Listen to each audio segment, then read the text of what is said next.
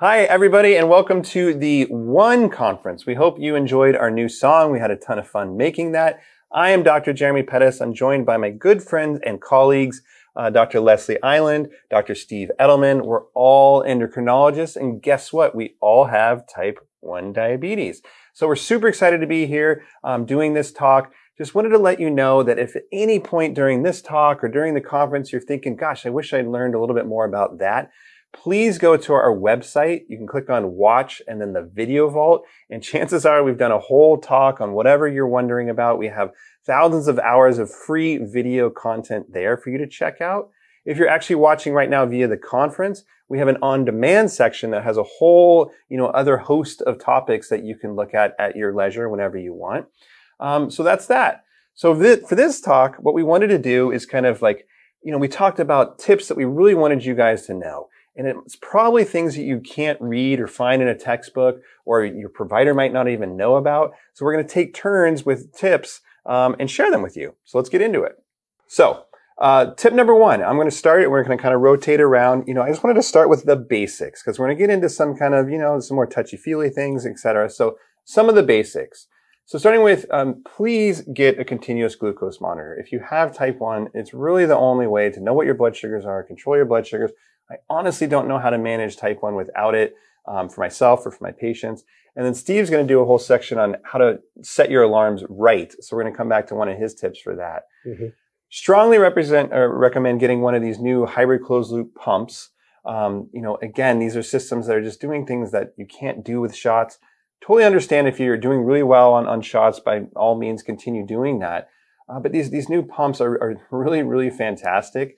So if you haven't, thought about it or talked to your provider about it, it's really time to think about coming around to a pump.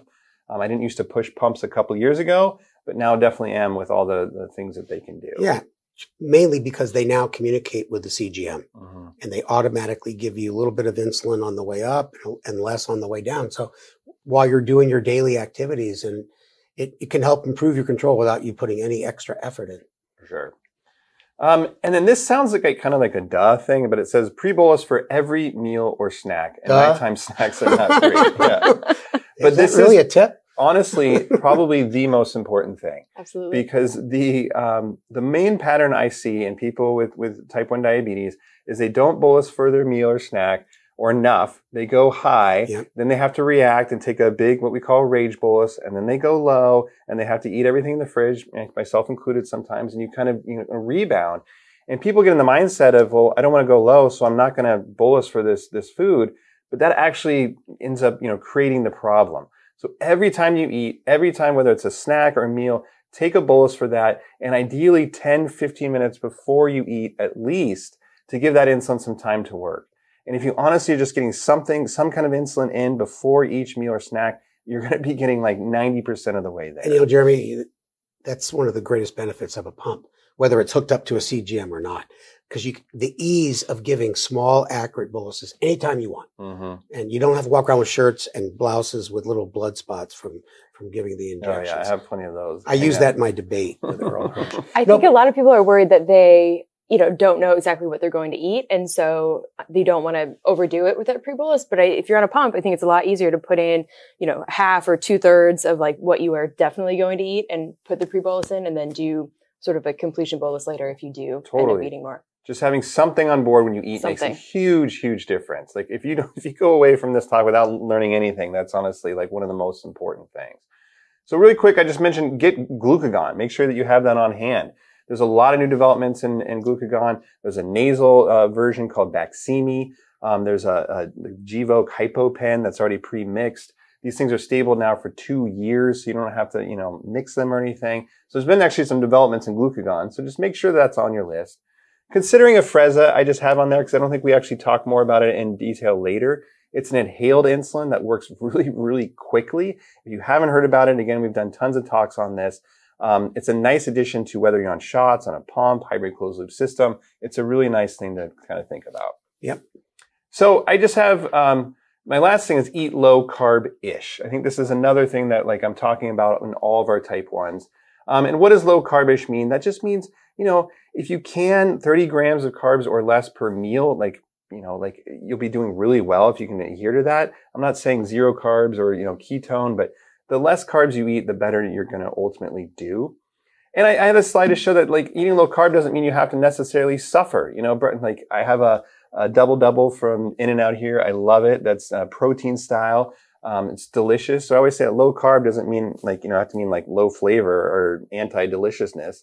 You can still eat some really good things. Anti-deliciousness. Yeah, that's good. I love that. Bacon and eggs. I love bacon and eggs. For breakfast, I can eat this all day long.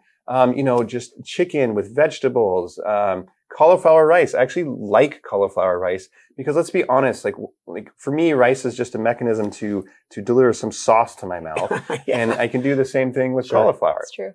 And then guess what? There's low carb alcohols. Like, hard alcohol actually has 0 carbs in it. So I'm not saying go out and pound hard alcohol. But there are ways that you can make low carb work in kind of your diet and not have to really suffer. And even starting with like 1 or 2 meals a day out of the 3 meals you may eat, or like 4 or 5 out of 7 days a week trying it, like you will absolutely see the difference on like the lower carb days versus the high carb days on your CGM.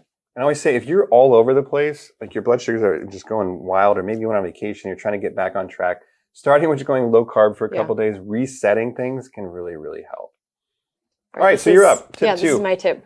Enjoy the wins and don't dwell on the losses. So I think Jeremy has a graph coming up where days like this can be they can really get in your head because you have to pay so much attention to your diabetes on days like this, where you're going from low to high and you're having all of these alarms. And if you are going to reflect on how your diabetes is doing over the last week or so, a day like that is really going to stick with you and you're going to feel like you're not doing that well. And I think it's because we forget about those days when we're 100% in range, 95% in range, and you have no alarms and it just goes out of your brain. Like that was a good thing. You didn't have to focus on diabetes that day, but like you don't really give yourself credit for those days. You just remember those crappy days. I was just going to say, this was me, the other day. So a snapshot. Yeah. So Leslie said you have an example of like a bad blood sugar day. I'm like, yes, this was me just like a week ago. And so the point is like, I know a lot about diabetes. I'm a doctor, for Christ's sakes. And this happens to me. I went high, I went low. I was just like losing my mind. And this isn't that atypical. I didn't have to think like, oh yeah, 7 years ago I had a bad day. This was like last week. So if you're struggling, like it's common even for us. And so there are features like with Dexcom Clarity where you can set a time and range goal, which I think is really nice because rarely do we get just like immediate positive feedback when you have diabetes. And so you can set a goal and then you get a push notification like the next morning to say like, hey, great job. Last 24 hours, you reached your goal. And then you can get sort of like a weekly summary wrap up push to you if you want. And so it's a really nice way. Like you can see on Friday, you weren't doing great. You were only 13% in range, but then the next 3 days. This wasn't me. No, this wasn't you. Okay. I'm just saying like theoretical you. Friday was a bad day, 13. But then you can say, look, like over the weekend, Saturday, Sunday, Monday, like I did great, And so it puts things into like a more positive perspective. Yeah. And I love when I get that little text, you reached your goal. And like I know, a little, I feel so good. Fist pump or a little like moment of celebration is for sure needed. Do they send any funny messages like when people really mess up? No, you just do not get an alert. That's just me texting you like, hey, get it together. There's just an absence of an alert. Yeah, get your blank together. So you have some wins to celebrating the wins. Yeah. So this is a picture of me feeding my son a s'more like several years ago. And this is when I first started using Afrezza. And so I dosed insulin with Afrezza and ate my s'more and I did amazing. I'm a CGM graph. And I think I even texted Jeremy. I was like so proud that I like ate a s'more successfully with not a lot of blood sugar issues. So nailing bolus is a great win. Pulling off exercise, not going low, not going high, is fun. Having an amazing A1C at your doctor's office, being able to like put that lab value up on the fridge, and having a good eye exam. An amazing A1C doesn't necessarily mean less than 7. It just means maybe 11 to 9. An improved trend. Yeah. You're happy about it. Celebrate that. You're moving in the right direction. That's great. Okay. Sorry. Oh no. Eye exam went well. Your diversary, mine is February 12th. And Justin Gregory's diversary is actually also on February 12th. So we always text each other. He's a pediatric endocrinologist at Vanderbilt. We always text each other and wish each other happy diversary. Having a no-hitter, having a 100% in range day is really impressive. It's hard to do. You should celebrate. And then if you correct a crazy high without having a subsequent low, it's also a win. It's pretty rare to come in for that kind of like smooth landing. Yeah. It is a win. Yeah. So much of a win. Yeah. You know, the diversity, by the way, is the day that you were diagnosed, you know, which, you know, I think it's a positive spin on it to kind of celebrate it. All right, Steve. This is your first tip: setting your CGM alarms right. Yeah. So this is a graph. Yeah. This is. I want to make sure we keep going because this time's going to go by fast. Well, you can see this person's not doing great. If you click it one more time in the upper corner, their upper alert is set at 390, and that really defeats the whole purpose. And I understand there's a thing called alarm fatigue. But I'm going to give you some suggestions, and you can take any iteration of it as you like. So if we go to the next slide and we can build it up, but I would suggest that you lower your upper limit. So most people get set up eventually, you know, you're low at 70 or 80, you're upper at 180. And it dawned on me one day when I was in fierce competition with Pettus over here on time and range that if I lowered my upper alert to 150, at least when it goes off, that I could do something before it gets to 180. And you have to change your mindset. When I was telling Leslie about this, she almost fell off the couch. And she said, what? That's going to drive me crazy. And this is what I would suggest. So I did 150. But if you're starting off at 250, you know, you don't have to do it all at one time. But I can tell you that it'll definitely improve your diabetes control. So you should also think about changing the sound. Because the sound that comes from the factory on these alerts, they're pretty annoying. And if you change it to a gentler, like a doorbell sound, I like the one that says nerd alert. It's just not as obnoxious. You have like a cash register one too, right? Well, that's called the nerd alert, believe it or not. And that way, when it hits 150, I look at the trend arrow and I say, okay, well, my system may not take care of this rise in blood sugar. I might give myself a little correction. If it's straight across, I might not do anything. And on the way down, obviously, I'm not going to do anything either. But if it's on the way up, then you could do something before, whether it's take a little bolus on your pump or take a little hit of Afrezza. And if you go to the next slide, for you folks that are freaking out about alarm fatigue, at least on the Dexcom, you can have 2 periods of the day where you set your alarms at different levels. So you can see during the day it's 150, at night it's 180. And so it's just important. And I cannot tell you how many of my patients have come back and thanked me for that suggestion because it raised their time in range at least 10% just by changing the alerts alarms. So this is a picture of the different sounds. So I wanted to warn you that you don't want to do this one. And maybe we can, Eric, can you play that for us? Yeah, I don't even know why that's an option. That's really horrible. Yeah. But you see there's others. Yeah. And that's it. So that is my important tip. Lower your upper limit, change your mindset to say, okay, this is going to be, when mine goes off, you can ask Jeremy. I go, yes. Versus in the old days, I go, damn it. And it's an opportunity now to intervene before you go. Yeah, your metrics will all improve. Yeah. This one's quick, but it's an important one. Get a friend with type 1 diabetes. I got a friend, his name's Steve Edelman, who's sitting right here. Here's Steve and I, you know, a while ago, we were on a plane, apparently the first and only people on a plane, having a good time. But, you know, the point here is that if you have somebody with type 1 diabetes in your life, they're just going to get it. And when I call Steve and talk about diabetes, it's not like, help me with my carb ratio. It's just me being mad or frustrated and somebody that just understands and can empathize. Leslie's also my friend, who has type 1.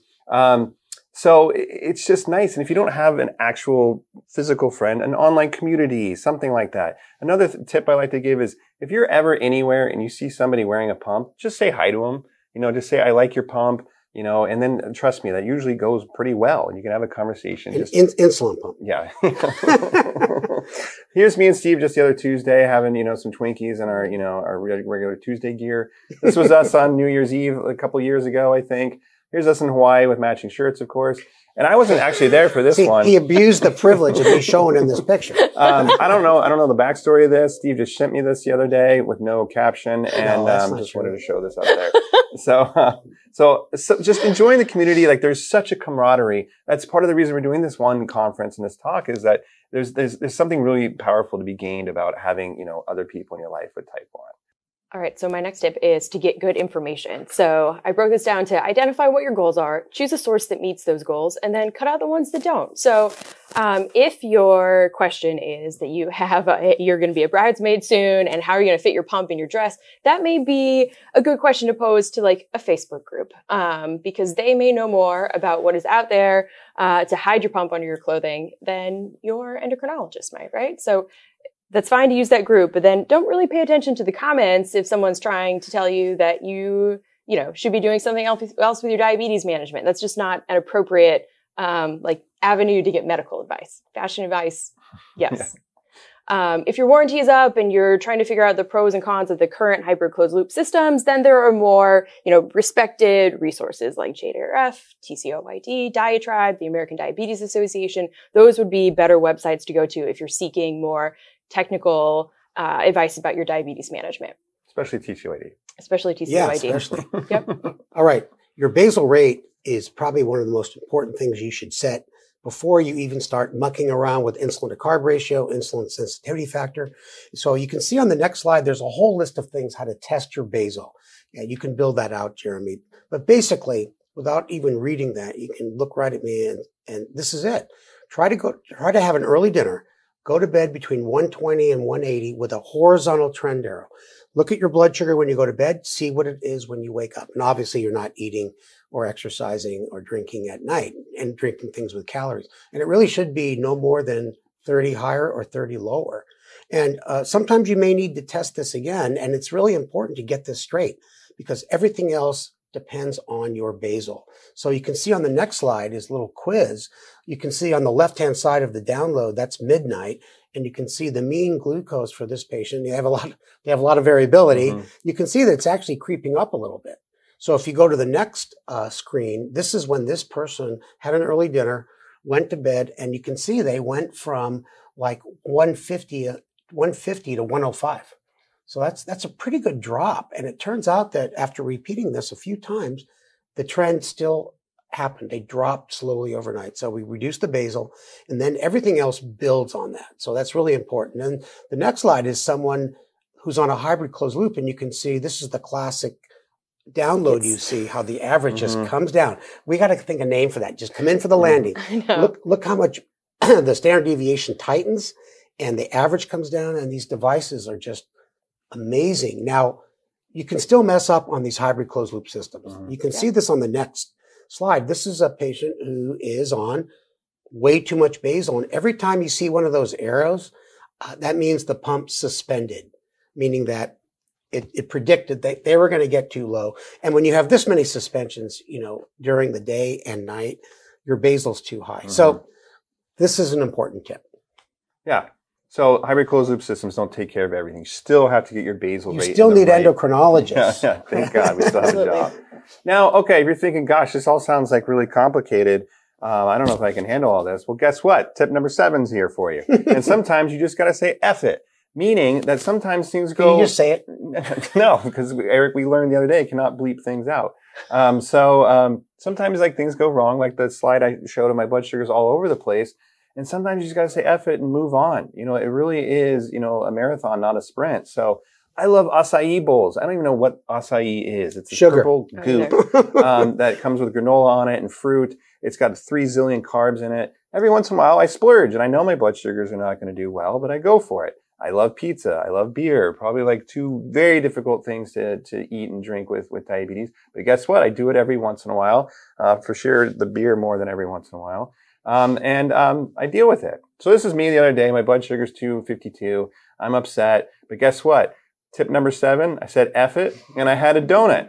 And I was just, sometimes you got to do that. No, I'm not saying every day, but we just have to realize that there's going to be imperfections. But if you're meeting your goals, try to stay positive and just realize that, crap happens sometimes. You watch our donut challenge, how to control your blood sugars after eating 3 donuts. And real quick, there's 2 ways to say F it. You can be a pre-planned F it. I'm going to eat whatever the hell this weekend I want this weekend because screw it, and kind of plan ahead for the weekend.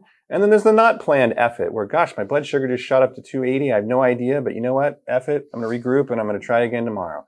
You just got to let it go sometimes. I love the 2 categories. Yeah, that's pre-planned or not planned ways of saying F it. So that's it. Tip number 8. Yeah. So, I mean, we could do a whole separate talk on exercise, and you have talks on exercise in the video vault. But I think it's really just important because this is also, exercise and diabetes is a marathon, not a sprint. You need to find something that you enjoy, that you want to do lifelong, right? This is not just a short course. What do you like to do? I like to cycle. Mm-hmm. Thank you for putting my photo up. Yeah, you're welcome. Yeah, it's good on my knees, and I can get on a Peloton or I can go outside. Yeah. Thanks for asking. And so I think there's absolutely ways to avoid hypoglycemia, and Steve and Jeremy go into it more in the video that they did on exercise that's in the vault. There's certain strategies involving the timing of exercise, timing of your last bolus, adjustments that you can make. If you're on a pump an hour or so prior to exercise. Did you know there are 2 different type 1 diabetes Peloton groups? I don't know the difference between them, but there's both. I definitely want to be in the second one. I'm in both. I'm just T1D covering, sounds boring I'm covering my bases. Type 1 diabetes. I know. I went with both. But, so there's a lot of ways to get engaged. And, well, I think your overall point's important. Be prepared and get educated on how to adjust your diabetes before, during, and after. Yeah, because exercise is fantastic, but it's probably the most difficult thing to handle with your blood sugars, going low, going high afterwards. And in this video, I think we did a good job of showing, how to handle that. So check that one out on the video vault for sure. All right, Steve. Okay. Tip number 9, respond to trend arrows. I got the 3 most important tips. Okay. You got to respond to your trend arrows. I disagree, but other than the effort rule. Yeah. Okay.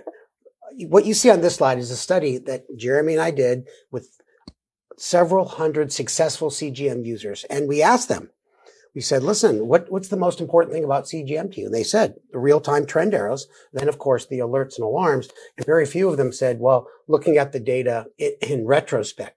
Now, this next slide is amazing. We gave these patients scenarios. Your blood sugar is 220. How much insulin are you going to take to get down to 120? And the only difference between these 2 slides is the trend arrows, as you can see. That one on the left, the trend arrow is horizontal, stable. On the right, 2 arrows up, 3 milligrams per deciliter or more per minute. And then you can see the amount of insulin they gave on average for this group. You can see that it was 3 units, which makes a correction factor of like 1 to 30, brings them down to 100 points, or 6.8 units, just based on the trend arrow. Think about the old days with your glucose meter. You got the same number. You gave the same dose every single time. On the next slide, and you can build out those circles, Jeremy, that you can see that if the trend arrow is straight across, we already talked about the 3, 2 arrows up, 6.8, 2 arrows down, the mean dose was 1.5. But many of the folks responded, I'm not going to give any until I see the horizontal, the arrow slow down and come across. And so, but the mean dose was 1.5. So could you imagine? From 0 to 6.8 units just based on the trend arrow. So then Jeremy and I came up with an idea. How do you tell people how to correct when their trend arrow is going up? Now, this was in the day before hybrid closed loop. And this is a whole matter of discussion. But for example, if your blood sugar is 150 and you have a trend arrow straight up, you add 75 to that and you correct for that number. Now, on a hybrid closed loop, if you look like you're not too far from the goal, you might just leave it alone and let the modulating basal rate take care of it. But if you think that it won't be able to really bring you down, then you can correct. And I think the bottom line is when the trend arrow is going up, give yourself more than usual. And on the way down, you give yourself less or you wait until the trend arrow over time becomes horizontal. And if it levels off at about 250 or 200, you might need another correction. If it levels off at 130, you're golden. So, the bottom line is no matter what kind of system you're on, you got to pay attention to these trend arrows. Super important.